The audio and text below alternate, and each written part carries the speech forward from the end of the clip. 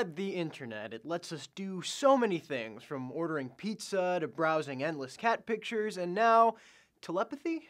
A study by international scientists published in PLOS ONE found a brain could transmit a message to another brain through internet channels, and as if that weren't enough, they did it across continents. The experiment involved two people, one in India, the other in France. The signal is then translated into a code and sent via the internet to the cap of the receiver. So the mental message of the transmitter was sent through email and then translated back into brain signals in France and delivered through flashes of light in the receiver's peripheral vision to stimulate the brain activity. Not exactly as efficient as a text or a Facebook message, but considering how early the technology is in its development, there are a number of possible applications and implications. The scientists who conducted the study said hyperinteraction, one brain communicating directly with another, will eventually have a profound impact on the social structure of our civilization and raise important ethical issues. And futurists like Michio Kaku have predicted this kind of direct networking of human minds before.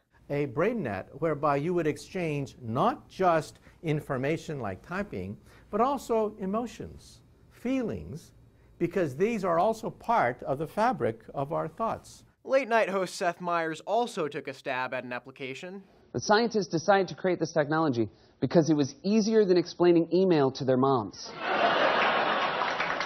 This development hasn't really come out of the blue. Last year, a similar study conducted on rats made headlines as well. Researchers at Duke University linked two rats' brains and observed that the signals from one of the rats could help the other complete a task and receive a reward. If you were wondering about what message exactly they went through all that work to transmit from India to France, it was just two words, hola and ciao.